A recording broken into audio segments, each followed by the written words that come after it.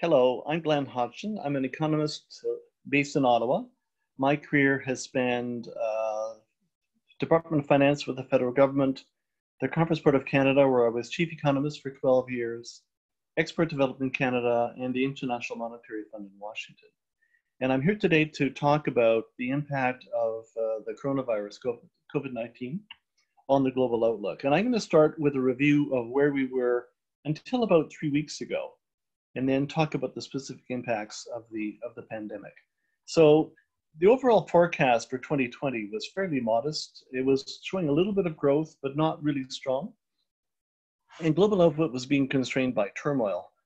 Donald Trump was the main cause of the turmoil. The US-China trade dispute was a key factor, but even things like arbitrary intervention into steel and aluminum markets with trusted trade partners was disrupting the global economy. And of course, we could add in everything from Brexit to wars in the Middle East, which are always there as risk factors. But COVID-19 has added another layer of uncertainty, and clearly there are deep impacts already being felt in key sectors. We saw the impact already in hospitality, tourism, the airlines. It's rippling into other parts of the economy. So the forecast is changing very rapidly.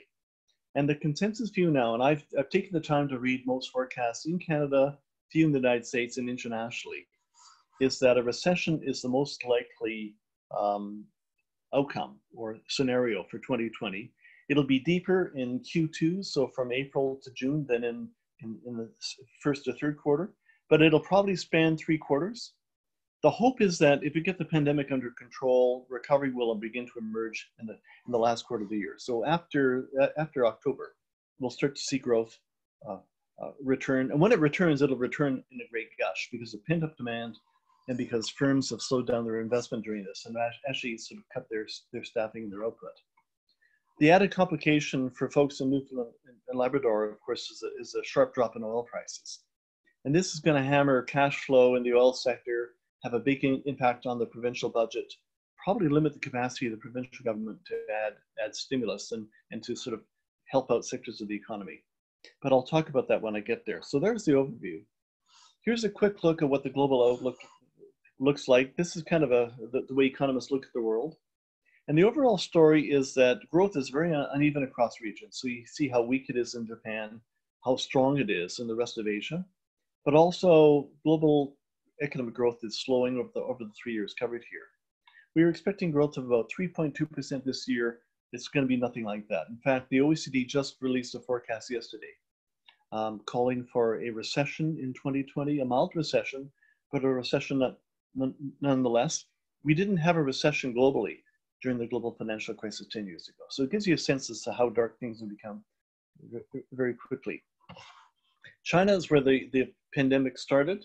Forecasters were already expecting China to slow down this year below 6% growth. You can see that China's had a spectacular run for the last 35 years. You know, growth in excess of 10% a number of years, but it's gradually been slowing due to a much deeper capital base. It's harder to sustain the same rate of economic growth if your economy keeps broadening and deepening. And of course, China also has a demographic issue, aging population. So the forecast going into the year was for China to slow below 6% growth. They will have lost the first quarter. China will probably end up having a deep recession with a contraction of, say, 5 to 10% in the first quarter this year. But there's also signs emerging already of a recovery in China. Stores are opening, more normal activities taking place. Of course, trade is being disrupted. So the number for China in 2020 will be much lower, maybe growth of somewhere between 2 and 3% for the year, and a recession maybe in the first part of the year. The United States in 2020 appear to be doing well on the surface. The US has had really impressive job growth for a decade now and good private investment. But they were really living on a sugar high from the tax cuts that Trump introduced 2 years ago. That provided kind of a gush of fiscal stimulus. That's now fading, and it was expected to fade quite sharply in 2020, and growth to slow to about 2% with rising public debt. And of course, the trade disruption I've already talked about is a key factor why the US economy was also slowing down. And then coronavirus is hitting on top of that, and quickly the United States seems to be turning into the epicenter of the pandemic. New York State in particular is being hit very hard. And New York is a financial center for the United States for big chunks of the global economy. So if something really acute happens in terms of public health risk, mortality rates, and the knock-on effects of the economy in New York, it'll be hard for the United States to come back. There'll have to be healing, both physical and financial, for a recovery to happen. In terms of the fiscal deficit, just to show you, the United States was getting ready to borrow $1 trillion this year to fund basically the Trump tax cuts. When you cut taxes and no cut spending, you end up with big deficits. And this just shows you how deep the deficits are, where they were already expecting to borrow $1 trillion. The US Congress just voted in, I think overnight, an aid package of $2.2 trillion US. And that will be felt almost immediately. So that's going to be felt this fiscal year into next fiscal year. So we shouldn't be at all surprised that the United States goes out and borrows $3 trillion over the next year to fund its federal government. That shows you how severe the impact is on the global economy and the US economy. And this is all to kind of build a floor under the recession, to provide financial assistance to affected individuals, to sectors that are really being hurt, ideally to fund the healthcare system, although the US seems to be responding very slowly to the pandemic. And then we'll have to find our way after that. But there's no question, no one's even talking about the level of debt right now. The whole focus is on dealing with the health crisis and also trying to kind of shore up the US economy and position it so it can actually grow again later in the year. And this shows you the growth forecast sort of pre-pandemic, where growth had slowed from 2018 to 2020. And this year, we shouldn't be at all surprised to see a recession in the United States of between 0.5%, 1%, or even more, depending upon the severity of the shock. For Canada, we were also forecasting a sustained growth, but not really robust. Our economy was being held back already by high levels of consumer debt, by probably 5 or 6 years now of weak business investment, and also by the oil production restraint in Alberta, where Alberta decided to actually cut production as a way to boost its price. But on top of that, the turmoil in international trade and investment was also a big factor for our economy. Our trade negotiators deserve a lot of credit for having gone to the table with the Americans and come back under NAFTA 2 with a deal, which is probably a small negative for our economy, but it's far better than not having a deal. So we kind of preserved our access to the US market through that negotiations. But all these factors together were pointing to a fairly sort of not very sexy growth rate for Canada in 2020 of around 1.5%, with big differences amongst the regions. And so here's a picture of what the outlook was for Canada.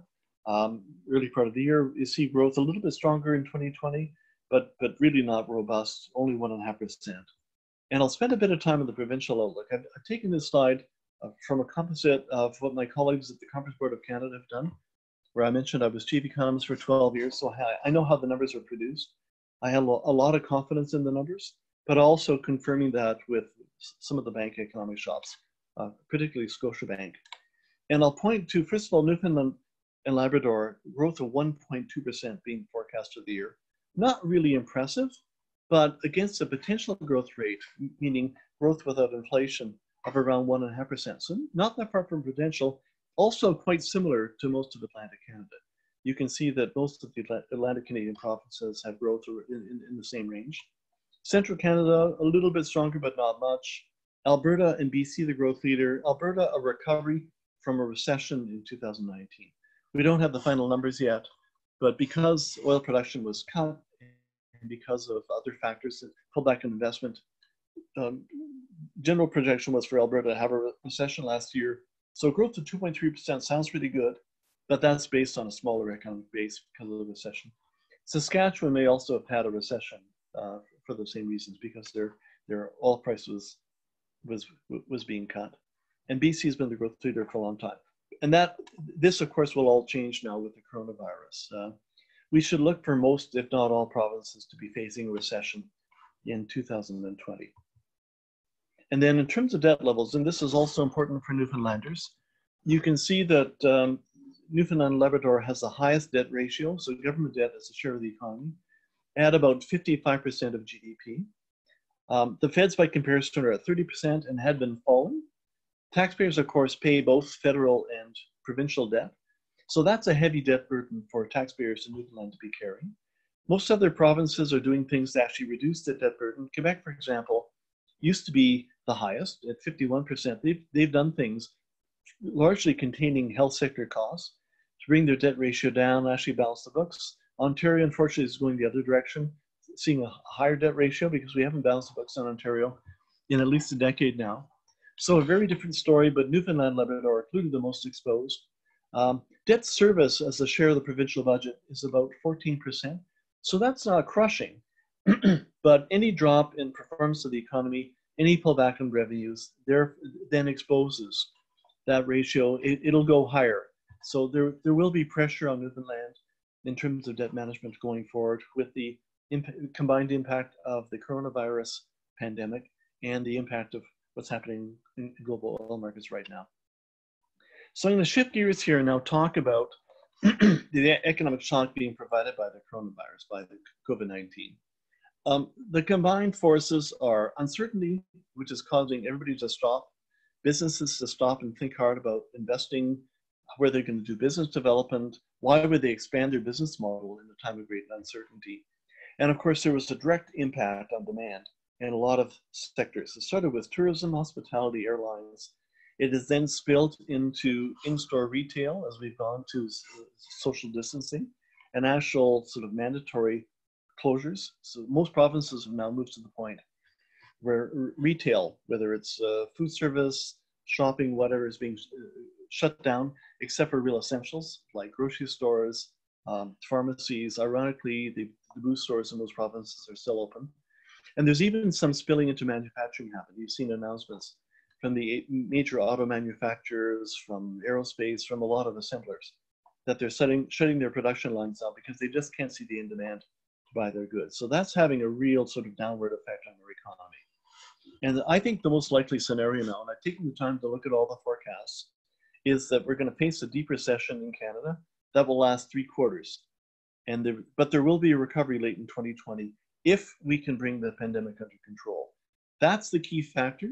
So the social distancing is critical to stop the migration of the virus, bring it under control. And we're bringing it under control in part to control the mortality rate, but really to ensure that our healthcare system can be sustained through this, that we actually have a low enough rate of cases that they're still manageable within the healthcare system.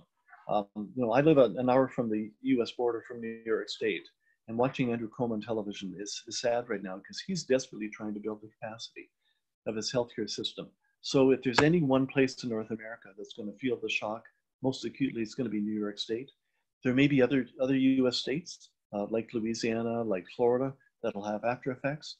But I think we have to watch carefully what's going on in New York and whether they succeed in actually kind of stopping the growth of the virus, the spread of the virus, and be able to sort of maintain it within their healthcare system. I'll just say that this is a unique period we're going through right now, and there will be negative effects for the economy. And then for oil-producing regions like Newfoundland, Labrador, Alberta, Saskatchewan, there's the added threat. And I did a commentary just released yesterday for the C.D. Howe Institute on this, where oil prices are basically collapsing. And it actually starts with a coronavirus in China. So prices began falling kind of early February, mid-February, as the Chinese economy slowed down, went from growing at 5.5% to basically being stopped and contracting quite sharply in February. OPEC then stepped in, and as they tried to do in the past, they tried to reduce overall production to kind of shore up the price, to improve the price, to make sure it doesn't fall. But Russia resisted that, didn't want to play along. And in fact, we're now to a point where you can see kind of a competition between Saudi Arabia and Russia for who's going to be the key influencer, who's going to be not just a swing producer, but who's actually going to determine the overall level of oil production and therefore the price going forward. The Russians have huge ambitions to step into oil production. Putin's already rolled out plans for $150 billion of new capital investment in Siberia to increase Russian production capacity. And so you can see this battle for supremacy right now. They both have the taps on. The Saudi production is up to 13 million barrels a day. It had been sort of 10 and a half before. The Russians have the tap turned on as well. And the consequence is a gusher of oil driving down oil prices. On top of that, with the pandemic, we now should anticipate that global oil demand is going to decline in 2020. Rather than growing by about 1 million barrels a day, it was forecast, it may fall by 3 to 5 million barrels or more, depending upon how long the recession period is. So that's really bad for oil prices. The WTI price, which is the North American benchmark price, has been below $25 a barrel the last week. The Western Select price that's paid for Alberta and Saskatchewan oil has been as low as $7 a barrel, which is a shockingly low level. And at the gas pump, there are people in this country who are paying 63 cents a liter for gasoline. So this is great for consumers, but truly terrible for the industry in the regions that are affected, including your province. And of course, looking beyond the short-term crisis, there's also structural change happening in global oil demand, where the International Energy Agency is now forecasting that global demand for oil may plateau as early as 2025. And part of that's because renewables, electricity from solar, from wind, from other sources, has quickly become much more price competitive. And there's a shift in consumer preference going on right now, where, for example, electric vehicles are still a small share of the global oil market or the global auto market, but that share is going to grow. All the producers have signaled that they're going to make a lot more EVs, a lot more plug-in hybrids as a transition. So we have to be aware of that structural change coming as well, which is not a short-term factor, but will be a factor influencing the recovery, for example, in Alberta, whether they can actually anticipate to have the increased production that they've been planning upon. So what happens next? Well, I've done some research on this. I'm a fellow at the C.D. Howe Institute right now, and I've done some research, and what the media is not telling us right now is that past pandemics have not just been one wave. There've been a series of 2 or 3 waves. And the pattern, whether we have 1 or 2 waves of the current pandemic, is going to depend on country responses. If we're effective, if we actually do a good job, as has happened in Singapore, Hong Kong, Korea, China's also seen a flattening of its number of cases. So if we do the social isolation for long enough to actually bend the curve, flatten the curve, and keep people out of the emergency wards in our hospitals or the intensive care, we can probably have an impact on future waves. But if we don't do enough, there will be ongoing effects. And of course, even if we have kind of the best possible response to the first wave, there could still be a second wave, because that is the pattern of past pandemics. That may require us to go around the social distancing trap one more time. All to say is that we don't really know. We can anticipate kind of a U-shaped recovery where we've had a sharp drop already. We're looking for the bottom, and then we'll recover at some point, ideally in the fourth quarter of 2020. But we're all kind of along for the ride to see how bad this is going to be. When the recovery happens, I'll reinforce this point, there's going to be a real jump in demand, because there's a lot of pent-up consumer demand. Also, a lot of businesses will be able to kind of flip the switch on their investment decisions. So when the recovery happens, I would expect a quarter with growth of between 4 and 5% for at least 1 quarter, maybe 2, then leveling off going forward. And of course, because things are so bad right now, both in terms of the public health front and the impact on the economy, our governments are jumping into this in a big way. Central banks are more or less signaling that they're going to go all in. They will cut interest rates to 0 if they have to. They're providing support for the financial system. They're doing pretty much the same thing they did during the global financial crisis 10 years ago. They're turning on the taps, liquefying the economy, ensuring that there's no shortage of liquidity in any market segment. Fiscal policy is also now stepping up, and we've had announcements in both the US and Canada this week of huge fiscal stimulus programs and plans for bridge financing to try and help business through this very difficult period. And you can see action in terms of employment insurance, in terms of schemes to provide people with $2,000 as a bridge. That may well be useful as a wage subsidy to allow firms like yours to retain skilled workers at a time when maybe your business demand is slipping a bit. And the bridge financing piece is really important, whether it's from EDC, BDC, ACOA, the banks themselves. So a variety of vehicles are being developed right now to ensure that liquidity is available for firms that are going to get through this. But we'll have to adapt, and nimbleness will be really important. Yesterday, a number of federal ministers were saying that a quick response is probably more important than a correct or accurate response, and I would agree with that. I think it's really important to signal to the public and the business community that we're doing things right now to kind of build a floor on the recession and ensure that we have a pathway back to recovery.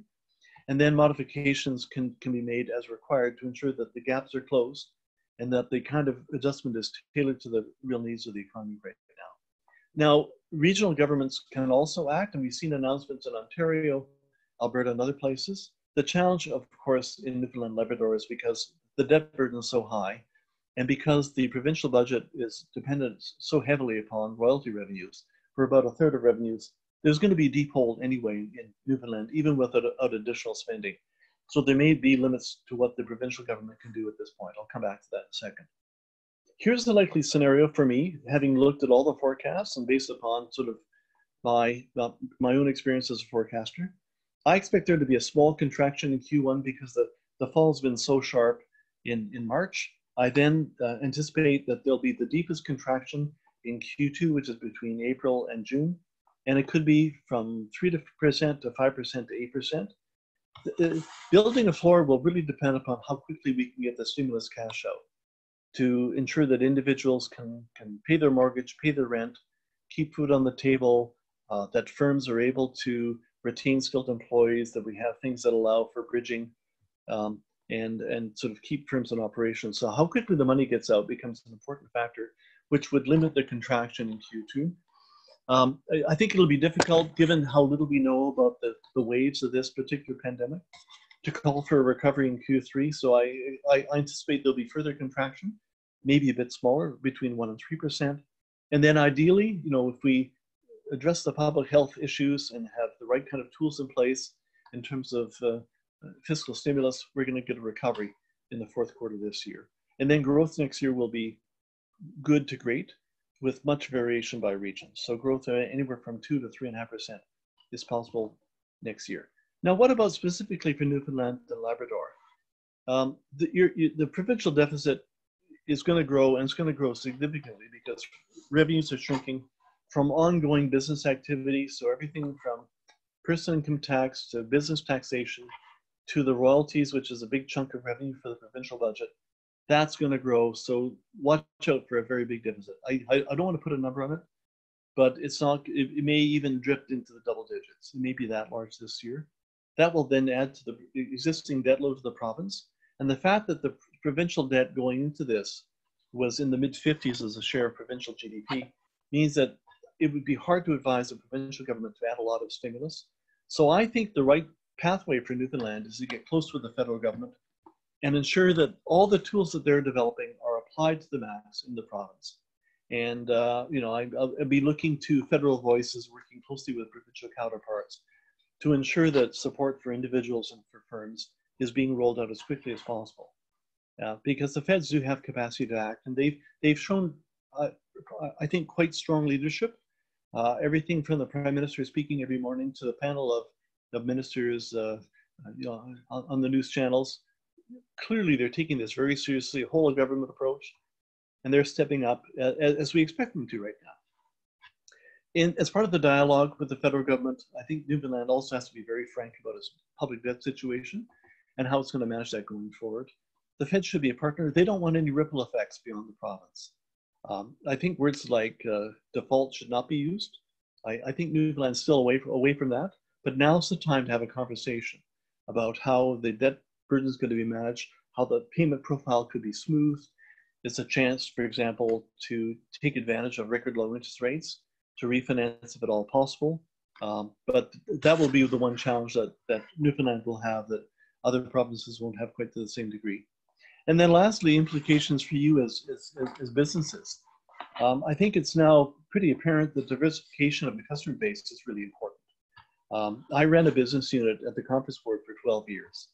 And we were very careful not to rely upon only a small cluster of customers for activities. So we had a customer base that extended into hundreds of firms, selling a forecast, doing research for them, doing analysis. And that sort of mindset, I think, is very helpful as a way to, it's the same as your investment portfolio for retirement. Diversification is a good thing because a bad risk in one place doesn't cripple the entire portfolio. Right now, the private sector is clearly in turmoil. So we shouldn't expect a lot of new sales in the next period to the private sector. Maintaining existing relationships and existing contracts is obviously job one, to ensure that you have the potential for follow-on business with those clients. On the other hand, government demand is going to grow. We're going to see a big boost in government spending. And if you can be part of the solution, providing technology that allows for better analysis, smoother delivery of products and services, that would clearly position you very well with the government clients. And for firms that are feeling the cash flow squeeze, if you're feeling illiquidity squeeze, there is a number of programs being rolled out now by the federal government for small business. And you and your colleagues may be able to access that. So we look to ACOA, look to BDC if you have a relationship there. The banks are also going to have to get very creative with support from the federal government. But clearly, people would much rather restructure and find ways to sort of deal with a short-term squeeze than have to go through a much longer workout situation. So now's the time to be engaging with your financial partners if you have particular issues. And there may also be programs emerging to help you retain your skilled workforce. The federal government announced yesterday that they're changing a program they had announced just last week to provide up to $2,000 to individuals. That could well be the mechanism that would help you. So that could basically function as a wage subsidy to allow you to retain skilled workers and position yourself to still have an integral business model as you come out of this. You should examine that through discussions with your provincial and federal counterparts. I'm going to stop there. These are really extraordinary times. It's painful to roll out a forecast where you even talk about a global recession in 2020. I think the next quarter is going to be the worst, but I also think that we're now beginning to put in place the building blocks to actually have a recovery for the latter part of this year. And I thank you for your attention today.